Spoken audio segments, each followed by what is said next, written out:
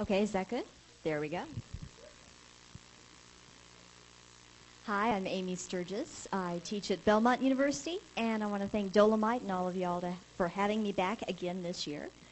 Last year when I came, I talked about the history of literary science fiction. And one of the grandiose claims I made during that moment of mapping out how science fiction has evolved over the years is that Heinlein is basically the king of the golden age of science fiction. To give you a quick thumbnail sketch of where I went before, I basically looked at the beginning of science fiction with people like Mary Shelley, Jules Verne, H.G. Wells, that the science in that kind of science fiction began with biology, chemistry, and physics. And so science fiction for a long time was working on that premise, using the kind of what-if question, basically using the science of biology, chemistry, and physics. And that reached a certain point while also you had all the things like pulp magazines going on and the whole period where there were, girls with big boobs and big guns for the 14-year-old crowd that sort of was the caricature that science fiction eventually got kind of stuck with, was still in that period. And it kind of, I think, hit its high point there with Heinlein. And then after that, the definition of the science in science fiction continued to change. So you had anti-science as science with Ray Bradbury. You had science as anthropology, science as linguistics, science as a whole number of different things. And so basically science fiction has expanded to a point where really science fiction is literature. And some of the best science fiction writers today, I would argue, are in the fiction section and not the science fiction section, because really the science part of science fiction has gotten so big it can't be defined. But the best of the golden era, and by that I mean the still physics as science part of science fiction, I think is Robert Heinlein. And so now I'm trying to defend my claim this year. I'm coming back to try to convince you that what I said is actually the truth. If you go on, say, LiveJournal right now and click in Heinlein, not Robert Heinlein or Robert A. Heinlein, but just Heinlein in the interest section, you get an interesting group of folks showing up. You have some political organizations that are on LiveJournal that consider themselves the new Jacksonians. You have people who like science fiction. You even have some swingers communities looking to swipe spouses with you. Right now, the people who consider themselves to be Heinleinian run the gamut from people, freaked out astrologers to very cool and rational astronomers. There are anarchists and very conservative folk. There are very staunch atheists, and there are people in the Church of All Worlds that consider Robert Heinlein a prophet and his book Stranger in a Strange Land a holy book. They kind of go all over the spectrum, and that says a lot about the person who sort of, engendered that kind of reaction, and has, his book's been written and published over half a century ago. So who is Robert Heinlein? Heinlein was born in 1907. He lived a very long life and published up through the end of it, and actually published after his death. Several of his works were posthumous. He was a Navy man. He went to Annapolis. He was trained in the military, served as long as he possibly could before being discharged as being permanently disabled because of tuberculosis. And he ended up being ill basically on and off for the rest of his life. This is important, though, his Navy training, because a lot of military themes and military ideas and notions of discipline, notions of defense, come back over and over again in his works. And the one that everyone points to there is Starship Troopers, also known as the movie that made Doogie Howser a jackbooted thug. But we'll talk about Starship Troopers a little more later. But his naval training actually had a great impact on his work. And his notions of hierarchy, too. He was trained in the sciences. He actually served as an engineer in aircraft design during World War II, and on and off again did different kinds of work, either with engineering or with telecommunications in his life. This, too, is important because the science in his science fiction was real. He was known for stopping in the middle of a good action sequence and explaining why the ship was doing what it was doing, how those things it was firing were actually working, and he could do that. People that were his contemporaries, like Ray Bradbury, basically did a technobabble thing. They made a funny word, assuming that the reader would take their word for it, and moved on. And really almost were kind of flippant about the science. But Heinlein knew it, and he knew it intimately, and he wanted to share. And so that came across in his writing as well. He sold his first story. Basically, he had gotten out of the military. He had been working different kinds of jobs, and saw that there was a magazine that had a short story contest. And it seemed to him that that was doing really well. That would be a great idea to do because it would be quick money, and he could write. Anybody could write. You just put one word after another. So he wrote a story. But by the time he was done with it, he was so pleased with it that he didn't send it into the contest. He sent it in to one of the better magazines, Astounding Science Fiction, which was very hot at the time, was actually the leading magazine in its area, and sold it for twice as much as he would have made had he won the contest. And pretty much from then on out, he was a writer. He made his money by writing for the rest of his life. One story, he was hooked. Something else important I should mention, the picture here is Heinlein with his third wife, Virginia. The first two marriages ended rather quickly, and then he married Virginia, and that's a very important thing as well. I'll mention later his Lost book that was just published this year.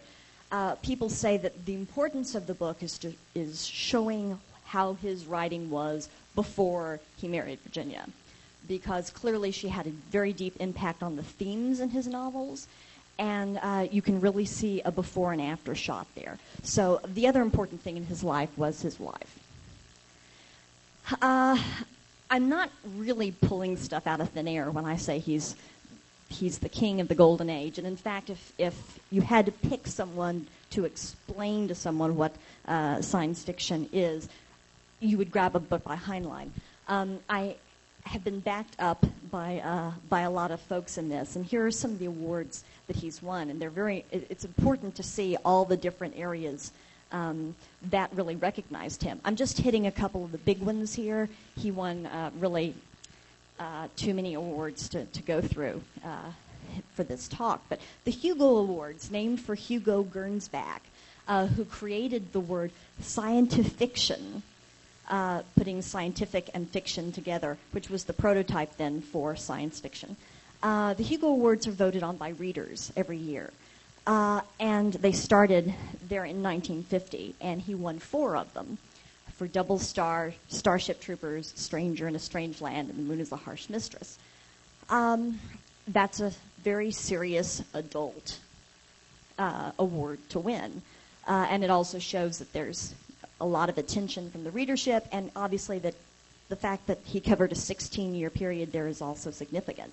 I say it's an adult award to win because one of the other awards he won was the Sequoia Award for Best Novel for Young Readers. That's voted on by children, actually children in the state of Oklahoma, my home state. And the book was also nominated for a Hugo, not for a Hugo for young adult fiction, a Hugo for adult fiction.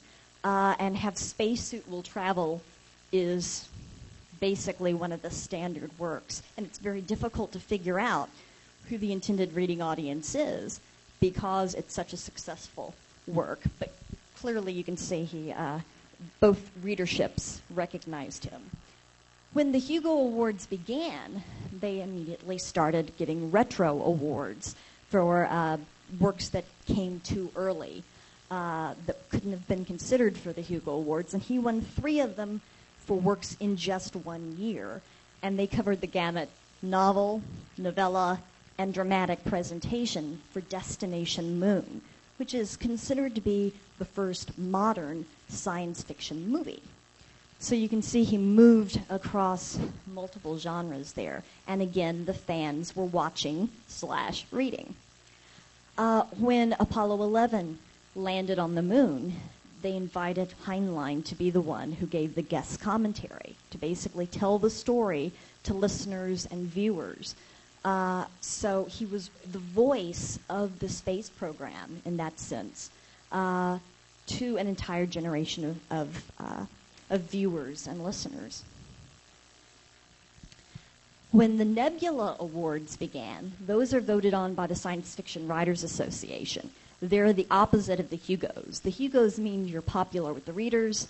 The Nebulas mean that you're popular with your cohorts, your colleagues. Other writers think you're a great writer. Sometimes it doesn't always work out that the one is the other. If it's popular, sometimes it's considered to be crap. So the fact that he could be both popular and critically acclaimed is significant. When they began the Nebulas, Heinlein was given the very first Grandmaster Award for Lifetime Achievement. 3 other of his works were nominated for both Hugos and Nebulas. So again, you've got both the critical acclaim and the popular acclaim. Time Enough for Love, Friday, and Job, A Comedy of Justice. He has also been the inspiration for 7 films, most recently the really awful Starship Troopers and its straight-to-video sequel. And there are 3 more currently in development. One is Stranger in a Strange Land, and I know the last thing they were talking about with that was Tom Hanks. I don't know where that is, but that's been on the board. That's a dreadful miscasting, but that's what's happening. But it might get people to read the book, like Peter Jackson and J.R.R. Tolkien.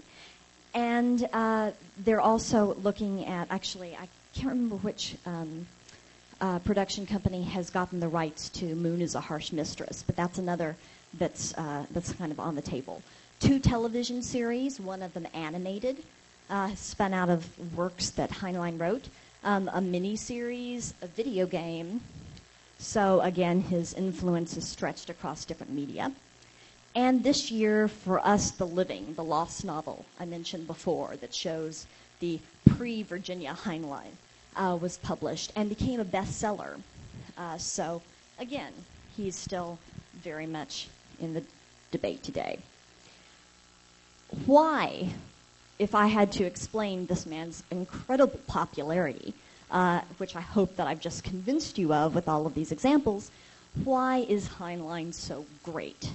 Great in every sense of the word, not just great as in fantastic, but great as in looming large, really dominating the history of the genre. Several reasons, I would say. This is the gospel according to Amy. First, he used really hard science fiction to explore what it means to be human. What do I mean by that? On the one hand, his science was real science.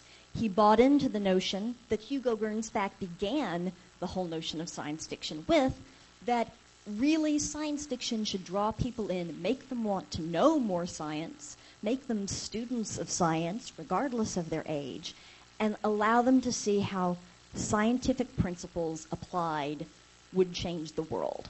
So in that sense, he was a hard science fiction writer. But the questions he asked weren't technological questions. He used a very technological means of telling his story, but the questions he asked were very universal, abstract questions. What should the state look like? What should our relationships be with each other? Is monogamy an accident of history that we will outgrow? Is authority something to which we should submit? What does the good life look like? All of these big questions about who we are, how we should live our lives, and how we should be related to each other were the things that interested him. So he used a science fiction way of getting there, but he was speaking to a much larger audience, and I think that's really important. That's why I can use Heinlein when I teach colonial American history, which I do. That's why I can use Heinlein when I teach Western history and the history of manifest destiny, because I do. I use Heinlein in a whole lot of ways. I've seen Heinlein taught in philosophy classes. There's a reason for that. He's not just telling you how the ship moves and how the gun is firing, although he does that too. But he's also talking about really big things. A second reason I think he's king is that he brought his message to young people without talking down to them. And so he created science fiction readers for a lifetime. If I had to make a parallel today, I'd use Neil Gaiman for the fantasy genre, the way books like Coraline speak to young people, and then they can turn right around and read The Sandman, and then they can turn right around and read American Gods or Neverwhere, and they're set for life. No matter how old they get, they've got something to read. The same was true of Heinlein.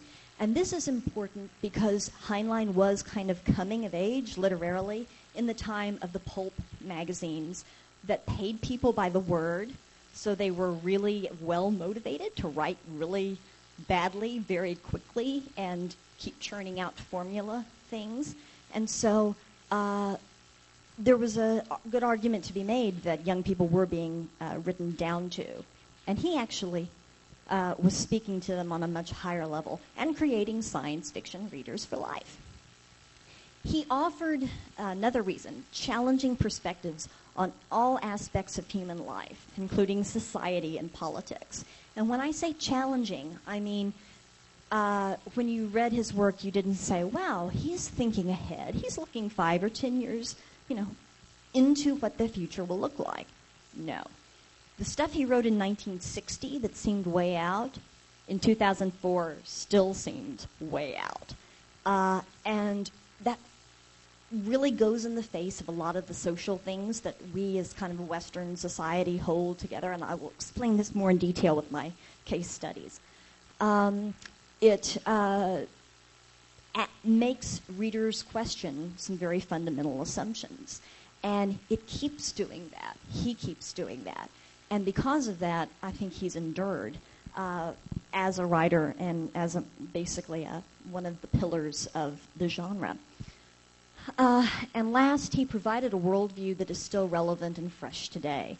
A lot of authors who seem very dated were not asking really big questions, and he was. And so he doesn't seem dated. And so people reading his work today still find it interesting and applicable. Now, I'd like to move on and give a couple of case studies of what I just said in really broad terms. The easy thing to do would be to look at Have Spacesuit Will Travel, because it was such a popular book. But there's a chance that you might already be exposed to it. And secondly, there's a book that's my favorite that I'm going to talk about, and that's Podkayne of Mars, as an example of bringing science fiction to the young. Podkayne of Mars, what's this story about? It's a story about a young girl, an adolescent girl, and her really bratty younger brother, who have parents who both work all the time and don't really care. Their parents have basically baby embryos in the fridge that they're eventually going to thaw out and have more babies, but they don't really have time for the 2 that they have already. Eventually they realize, well, they really need to go ahead and pop these 2 other babies in and go ahead and have them. So they basically microwave the embryos, go ahead and have the babies, and there's really just not enough attention to go around. So Podkayne and her brother basically get shipped off on their uncle. Okay? Their uncle is a star-traveling politician, and he's going on a trip, and he's very glad to take them along, and he's very lenient and lets them go and do all sorts of things, but he's a great guide because he knows his way around the galaxy, and he's kind of, the nice uncle everybody would want, or so it seems. Podkayne is trying to figure out who she is and what she wants out of life, because she thinks she'd really like to be the captain of a starship. But she also likes babies and boys, and so what if she ended up falling in love and getting married and having children? what's amazing to me about this is that Heinlein, okay, who at this point is in his 50s, writes incredibly convincingly from the point of view of an adolescent girl. And the fact that this adolescent girl happens to be worrying about how the engine on the ship works, because if she were a captain, she'd need to know those kinds of things. So she's fascinated by every sort of, red alert they have, what's going wrong, what's going right. But she's also asking questions that all girls ask themselves, or all siblings ask themselves if they have a bratty little brother or sister who's pestering the daylights out of them. The fact that he can write like that is really amazing and speak immediately to a young reader. But the fact that he has that internal dialogue going on doesn't change the fact he's still asking really big questions. Podkane, or Poddy, as she likes to be called, finds out that there's a lot of crap going on in the universe, and actually her uncle might be part of it. When they go to one planet, he explains that the way the planet is set up is either the grimmest tyranny or the most perfect democracy ever devised. And she has to go and figure that out. What does that world look like? Let me read just a paragraph. This is Poddy herself talking about the planet on which she's found herself. Not that I understand it. I don't understand anything about how this planet really works. No laws, just corporate regulations. Want to get married? Find somebody who claims to be a priest or a preacher and have any ceremony you like, but it hasn't any legal standing because it's not a contract with the corporation. Want a divorce? Pack your clothes. Leave as quickly as you can. Illegitimacy, they've never heard of it. A baby is a baby and the corporation won't let them do without because the baby will grow up and be an employee. And Venus has a chronic labor shortage. Polygamy, polyandry, who cares? The corporation doesn't. This isn't, see, spot, run. She's trying to figure out the way the economics on the planet affect the social organization on the planet, the government of the planet, whether this is good or bad, how she feels about where she is. But he's not writing down to the reader. He's playing something out and making the reader basically grow up to his intellectual level. And that's pretty sophisticated stuff. As Poddy goes on, she finds out that her uncle, has a few problems. The fact that he's a politician has led him to do some things that perhaps weren't so great, puts her and her brother in a lot of danger. She's also coming to terms with who she is and what she wants. And the longer the story goes on, the more you really love her. At the end of the story, Heinlein does something really unusual. He kills her. This girl that you've come to really love.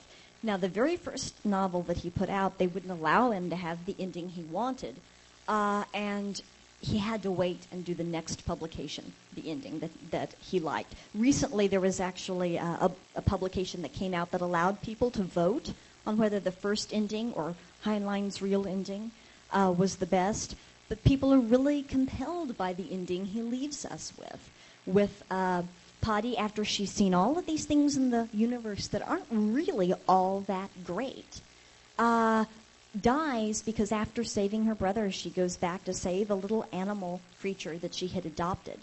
And she leaves a little last message when she knows that she's going to die. And her brother, the very last bit of the book is from her brother's point of view, trying to figure out then what he's going to do after kind of having a life-changing experience of watching her. Watching what she had done, how she had saved him, and the fact that she died. When asked why he did this, this is what Heinlein said.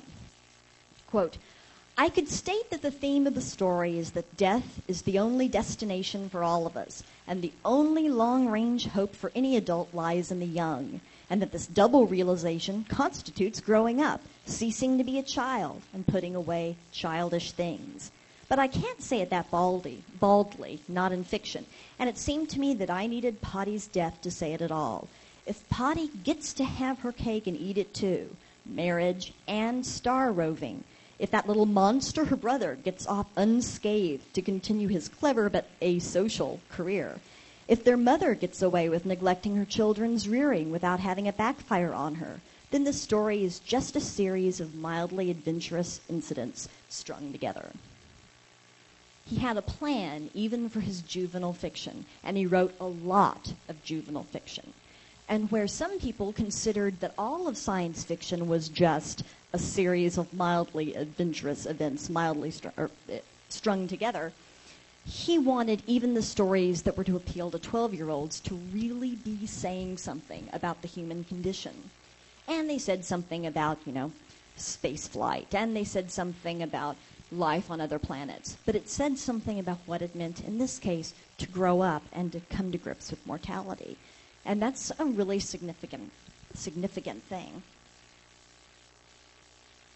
Another reason that Heinlein should be considered a king, I think, is that he wrestled with those issues, those societal issues that probably will always be issues to us, those of gender and race and how we're supposed to relate to each other and what all of this means. Stranger in a Strange Land, as I mentioned before, is considered a religious text today by the Church of All Worlds. But it's also come into our mainstream vocabulary in a lot of ways. Just the phrase, stranger in a strange land, shows up all over the place, in speeches, in conversation. You should have seen me when I went to X. I was a stranger in a strange land. If you remember the I grok Spock movement, I have a vintage I grok Spock pen that's actually older than I am, that I think is very cool. But it comes out again every so often in different ways. The verb grok is referring back to Heinlein. So as much as that is I grok Spock, a pro-Star Trek statement, it's also a pro-Heinlein statement. The gist of Stranger in a Strange Land is that a human left on Mars by the original Martian group from Earth that went to colonize Mars, that died, leaving him, the child of two of its members, the only human on Mars, is raised by Martians. What happens to him when they find him, when other Earthlings go to Mars to try to colonize again and find, oops, there's still one Earthman there, actually one who is born on Mars, who is more Martian than human, and they bring him back to Earth. What happens? In this case, it's almost a messianic situation where this human who's been uncorrupted by humanity tries to teach the world what being a Martian, and in turn, what being a human really is. And one of the keys to that is the verb grokking that I mentioned that Heinlein created. This is a Heinleinism, grokking. It means alternately understanding, loving, cherishing, hating, dealing with in any possible way. And it was a revelation in the sense that it meant appealing to a higher consciousness. The drug culture loved grokking. They thought if you smoked and swallowed things, you could grok in an even better way. And perhaps they're right. But grokking became part, again, of the terminology of the entire culture. One of the things that Valentine Michael Smith, the Martian human, brought to Earth was the notion of the nest. Actually, if you do a search on Heinlein, do a Google search, you'll find there are a lot of nests still around all these years later that are trying to recapture the promise of what Heinlein described. The nest was a sort of communist way of organizing, a sort of love-in kind of way of organizing, sort of a commune way of organizing, for a bunch of people who really liked each other in every way possible it was to like each other, lived together, shared their resources, and lived in sort of an utopian kind of existence.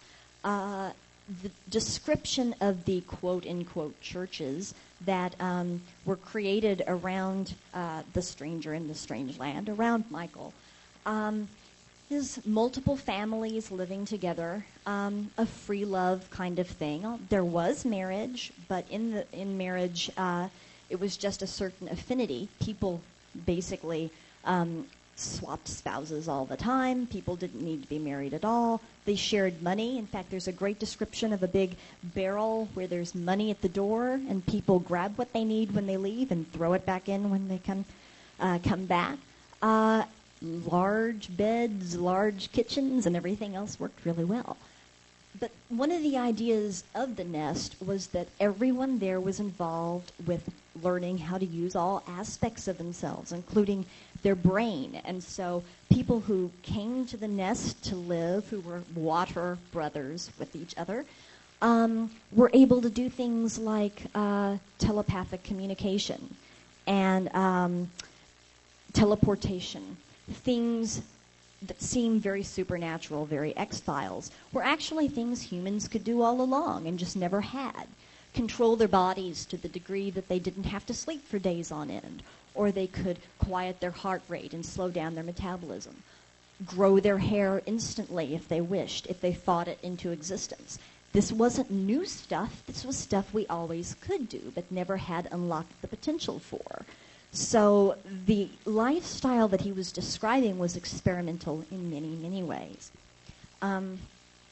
There's something really challenging and frightening and freaky about all of this. And there's also something to be said for the fact that basically one of the climactic, pun intended, scenes in the entire novel is when the really, really old guy, the mentor figure, finally gets to have sex with the cute stripper girl, and all the rest of the people in the family in the nest get to get inside her head and experience the sex too. So basically everybody's loving him at the same time in every way humanly possible, or inhumanly possible, depending on how you look at it. This was really big for 1961. It's really big when you read it now in 2004. The idea of what all of the changes would mean socially, economically, politically, as we, because of the example of this one Martian, change the entire way we live. There's a great conversation when the stranger in a strange land basically says, this is going to change the way everything works. There's a little paragraph here I'll read. How can a teacher handle a child who knows more than she does? What becomes of physicians when people are always healthy? What happens to the cloak and the suit industry when clothing isn't necessary and we aren't so engrossed in dressing up? And nobody gives a damn if he's caught with his arse bare.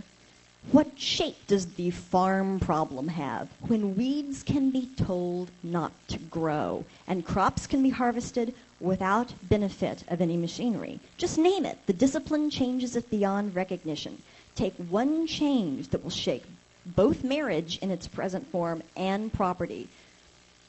The idea that unlocking the potential of the human mind would really change everything was a part of this, and hence this is one of his best-known works.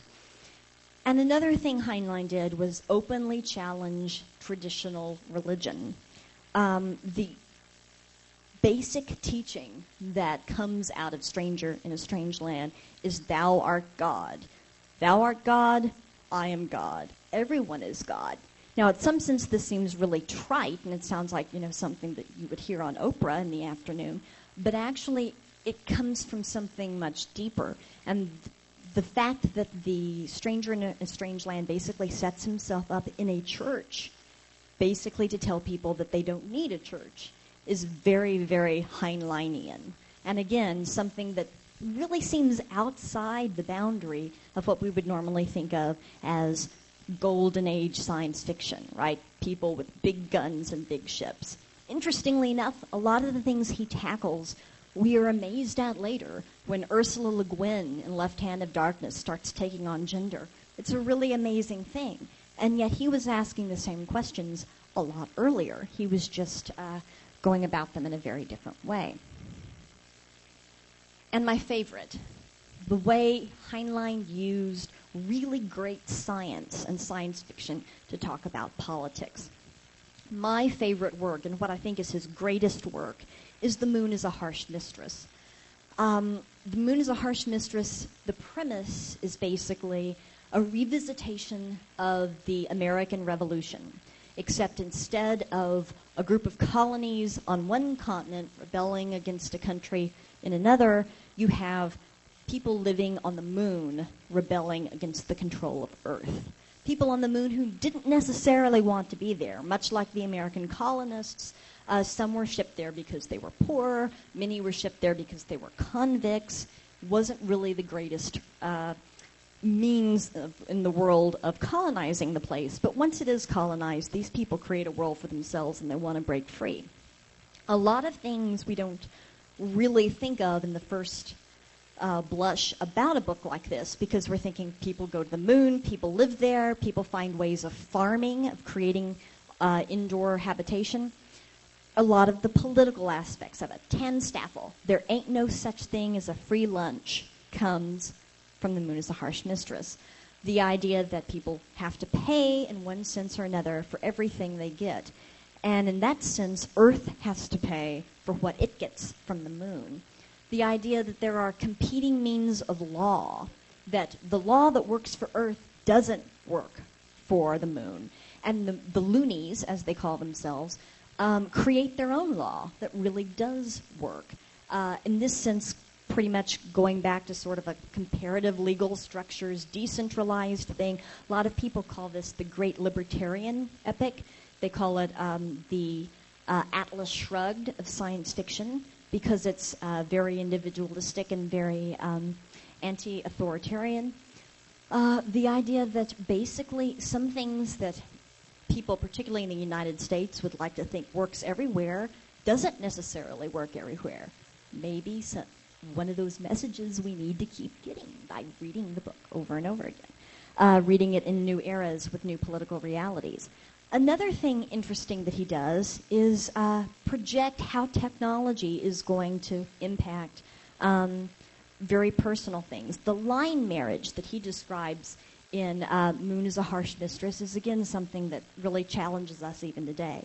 The idea that you would have a polygamous relationship with people, not a man with 2 wives, but maybe 12 spouses of different generations, that you could opt into a marriage, man or woman, at a certain age, and have basically an entire family that does a lot of things, including protect property rights in a situation where property rights are really in flux, that would give people motivation for working one farm against really incredible odds, or working one factory, or working one oxygen or water plant for the long term, because all of these things would remain in the family, in the marriage.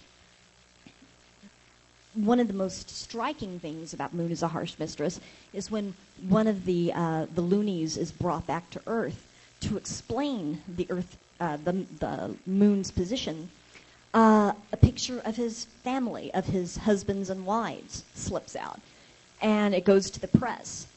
And he later figures out that the reason that he's thrown in jail for being in a lying marriage isn't that he's offended people's sensibilities by having more than one spouse so much as it is that the spouses are different colors. Again, something that comes back, Heinlein talking about issues that really need to be kind of taken up in many senses, something much larger than science fiction, although he spends a lot of time on the science fiction aspects of things, which brings us to Mike, one of the great characters in science fiction. Mike is artificial intelligence. He basically starts out as just a computer and is tinkered with to the point that he's really AI. And then he is tinkered with to the point that he's a she, or he is a he and a she. He takes on all aspects of human consciousness, including sort of a gendered personality, depending on when you talk to him. And he ends up being the general that coordinates the entire revolution. He's the ultimate non-partisan political leader. And Mike runs the entire lunar rebellion against Earth. An incredibly human character, and questioning what does it mean to be human, and what does the engineer who basically attacked in every sense of the word, things to the degree that might could be created and then could be liberated. What does he think of his creation when the creation is the one who's teaching him? So really in this sense kind of anticipating things like neuromancer and things that would come later. All the good stuff, do androids dream of electric sheep? What does it mean to be human when the technology seems a lot more human than we are? So a great way of pulling all of that together. So I think these three basically are great examples of the things that make Heinlein great science fiction and timeless science fiction, and that show how using the technological lens actually creates questions that are much bigger than the non-technological folk would actually appreciate. It's just a means of asking very big questions about what it means to be human. So with that, I will rest my case and see if... Oh, I'm sorry. No, actually, I've got one more thing. And that is, are there any Heinleins today? Because obviously Heinlein hasn't written anything in 20 years, although we did luck out and get some of his posthumous publications. I would say yes, kind of. I would say if I had to pick someone, it would be Lois McMaster Bugeaud. She just this year beat his record for Hugo wins. She hasn't caught up with him in terms of Nebula nominations, and certainly there's no way to beat someone for being the first Nebula Grand Master. But she has won a great number of awards. Although she's now starting to write in fantasy. I don't really know what that's going to mean. But her Vorkosigan series, which has, 14 books in its series, does a lot of the things that Heinlein did best in his short stories and in his novels. Basically, what seems to be an impossible thing, writing feminist, military, hard science fiction with a focus on questions that seem very much humanities. Really big order for anybody to meet, but she happens to do it as well. Her work basically creates a universe where different governmental / political / economic systems have ended up on different planets, and so the planets are metaphors for different countries. Her hard science fiction is not the same kind of hard SF that Heinlein wrote. You're in a ship and you know it works, and that's good because nobody's dying because the thing isn't falling apart, but you don't really know how it works. But she does do hard sci-fi. She can explain in detail, for example, what the uterine replicator does to allow basically newly fertilized eggs, new embryos, to be transplanted into these great uterine replicators so that all humans basically get to have very safe, very environmentally controlled gestation periods. Plus, the parents can go off and party for 9 months and then come back to the kid when it's ready to pop out of the machine. She can explain things like that. She's very good with things like cloning in the sense of human beings and what this means, but cloning also in the sense of organs and organ replacement. She's much more biology. In that sense, she's much more Mary Shelley than she is H.G. Wells or Jules Verne. But her commentary is about the larger issues in the same way that Heinlein's were. What are appropriate and good ways to live, finding things like mates. She also brings up the issues of monogamy and transsexuality and those sorts of things, of authority and the relationship between the individual and the community, and what laws should look like and what competing legal systems would lead to if left to natural selection in that sense. And in a way, she shares a lot of Heinlein's assumptions. She also has a certain libertarianness to her writing that I think would be amenable to the best of Heinlein's work.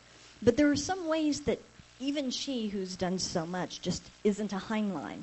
Heinlein wrote a lot of great essays that sort of illuminated issues that he found in his fiction. She doesn't write nonfiction. One of the big things is that she doesn't write for a younger audience. Heinlein could grow his own crop of science fiction readers and then catch them in different phases of their lives. With Rougeau, you just hope they're already there as adults. But she doesn't have that kind of young adult, juvenile writing record in the same way that Heinlein did. The reason I didn't list all of Heinlein's works is because I'd still be listing them if I tried today. Literally just mind-boggling amounts of work. It's great that Rougeau's written 14 books, 16 if you count her two non-works again. Sorry, 17. But she's nowhere near as prolific as he was at her age. So it's a humbling thing to be compared to Heinlein. But the fact that she doesn't have that doesn't mean that she isn't sort of an inheritor of his. So I won't say they don't make them like they used to. I'll just say they make them slightly differently. But with that, I will rest my case about Heinlein and say that certainly his legacy lives on. And so I hope you'll let me get by with calling him the king of the golden age of science fiction. And I thank you.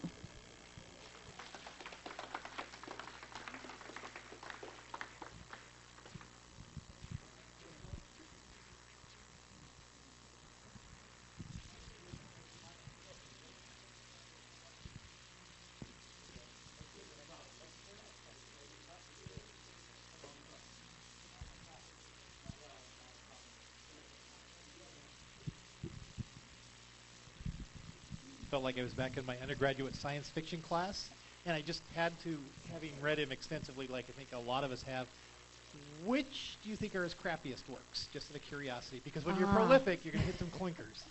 Well, that's a very good question. And when I said I thought his greatest work was Moon is a Harsh Mistress, it was tough because there's so many. Ask about his crappiest work, it's tough because there's so many.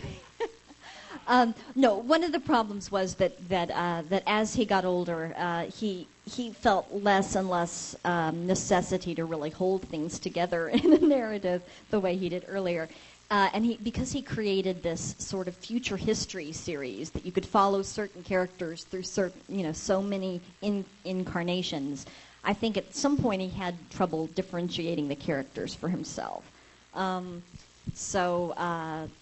Oh gosh, by the time he's doing a lot of the later Lazarus Long stuff, I think it gets pretty out there. It's not only tough to follow, but you really don't have a lot of motivation to follow it. I wonder if he had been well, and if he at that point I think he was suffering from J.K. Rowling's disease, if you could say J.K. Rowling has any disease, which doesn't seem like it. But the editors didn't want to touch him because, my God, he was Heinlein, right? And, he could have benefited from that a little more. But I'm glad we have the crappy stuff. But I think some of the later works, Cat Who Walked Through Walls, I'm just thinking of some things that were, that I'd be less likely to reread than I would. I'd still put his work against other people's for the sense of making us think. He actually destroyed his copies of For Us the Living and tried to do his best to destroy any copies existing so people couldn't read it. And if you read it as a Heinlein book, you say, wow, that was tough going. That didn't flow. But if you pick up whatever's in the airport under the science fiction section and read it, going by the definition, what is science fiction? Anything that's in the science fiction section of the bookstore.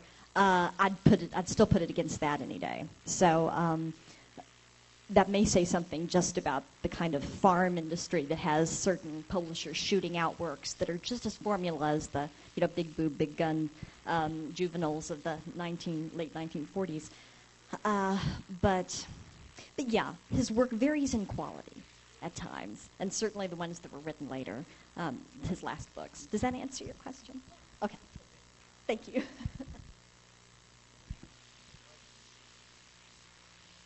I'll try to inspire more tomorrow night with my sexy nerds talk. That's the PowerPoint you want to be here for, Lee. I think that's the lecture version of foreplay before the hacker hookup afterwards. So I'll do my best to be the good opening act for that. And there's mind control in between the two.